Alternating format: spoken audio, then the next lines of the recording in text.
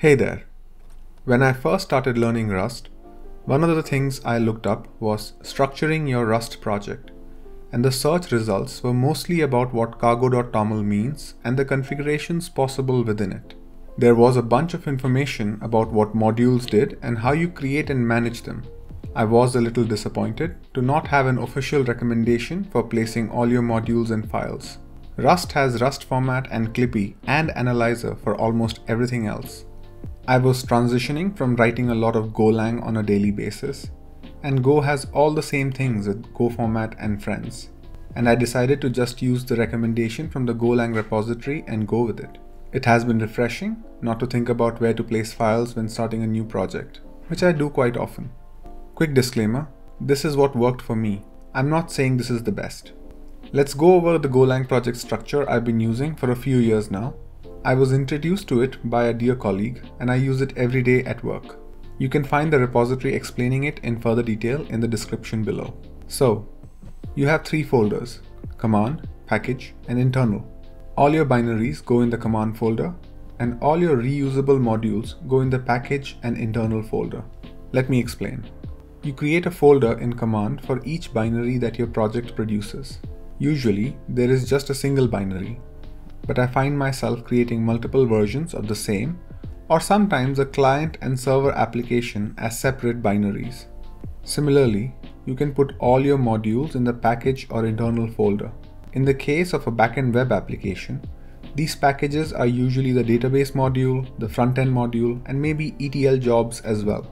Depending on whether you want these packages to be accessible in other projects, you can decide between putting them in the internal or the package folder.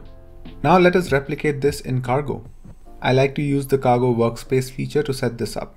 Let's begin by creating the root cargo.toml file and enabling the Workspace feature. I also set the resolver version explicitly to 2. Now we can also be explicit about what members of this workspace are, but I like to set the members to a glob of the contents of the command and package and internal folders. This ensures that global cargo commands are run for everything in the project. Let's look at these individual members, starting with the packages folder. Here, every folder has a cargo.toml where the type is set to lib. I also rename the main file to match the library name. This way, when I'm looking for it, I don't have to deal with a bunch of lib.rs files. The main file is always a database.rs or a server.rs or something like that. I can also access internal library dependencies by just having the path to the library in the cargo.toml dependencies list. Monorepo done right. This is very similar to how I set things up in my Go projects as well. Next up, the command folder is the usual binary Rust project. Here I break the Go convention a little and go with the source/main.rs convention of Rust. I think it makes sense for binaries, especially because I've had to write custom build.rs files often. In main.rs, I can just pull dependencies from the package and internal folders and hook them up to each other to run the program. The final piece of the puzzle is the external libraries that you need. This setup allows me to see common library dependencies separately from project level libraries. For example, the test project I created for the last video with UDP clients, all of the paths had a dependency on anyhow and Tokyo. So it went into the top level cargo.toml, and in the package and command folders, I could just add a dependency on anyhow.workspace equal to true to pull it in. Only the server package needed the FNV crate, so it was present only in the cargo.toml of the server package.